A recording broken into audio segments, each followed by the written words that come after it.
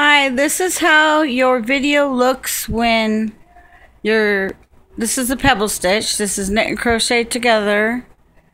And this is how your pebble stitch looks when you're going back on the second row of your pebble stitch. Okay, first you're going to knit a row, purl back a row. We're on purling back the row. You're on the flat side. This is the bumpy side. See the bumps?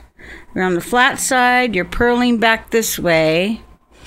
Then you're going to be on this side again. And you're going to be knitting two together all the way across. Two, two, two, two, two. And then we're going to go across on this side again, so don't get mixed up.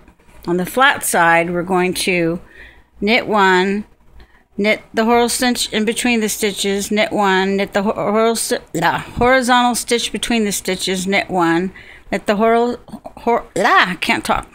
horizontal stitch between the stitches, knit one, knit the horizontal stitch between the stitches, knit one, all the way across. And then you'll be getting back to the normal amount of stitches, which was 68 on this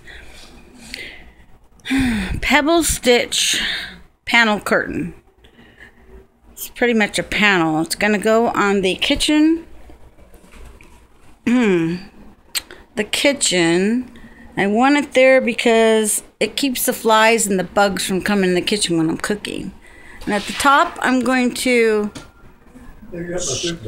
crochet around the whole thing because it's kind of hard to keep the sides even.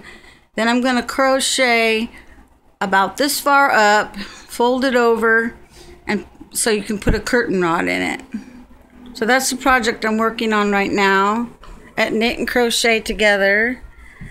That's knitandcrochettogether, one word with EVE right after it, Eve, on YouTube videos.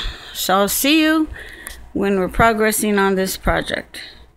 See my next video and see how long it is by then. Thank you.